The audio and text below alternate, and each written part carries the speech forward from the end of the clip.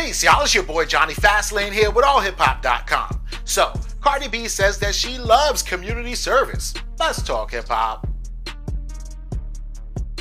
Alright, yo, this situation is pretty crazy, right? Because Cardi B says that she loves doing community service, right? You guys know the whole situation. She got in trouble for like fighting some girl, or actually two girls in the club in New York like a few years ago, man. It was like Offset allegedly was trying to like set up a threesome with both of them. One of the girls was actually 6ix9ine's ex-girlfriend Jade, right? Anyway, the whole situation is that she got convicted of that or whatever, but she had to do community service, right? When she got convicted of doing community service, she was like, all right, cool, let me just go ahead and do it, right? It wasn't like she was mad or nothing, right?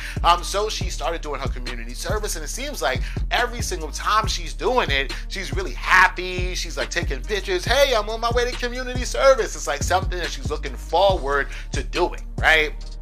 So now her community service is over, and then she went on Twitter to kind of talk about her experience, right?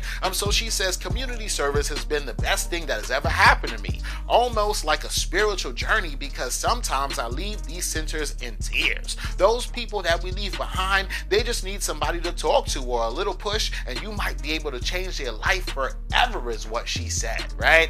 Which is pretty dope. So I'm sure that being there probably made Cardi B realize her individual and specific impact on people's lives, right? Especially if she's doing it in New York, and especially since she's a huge artist like Cardi B, I am sure the jewels, the advice, and everything that she was giving out to people really helped them to change their lives, right? And it's kind of weird because this is probably exactly what the judge wanted to happen, wanted somebody like a Cardi B to come down and talk to the people to give them inspiration, and this is exactly what Cardi B did, right?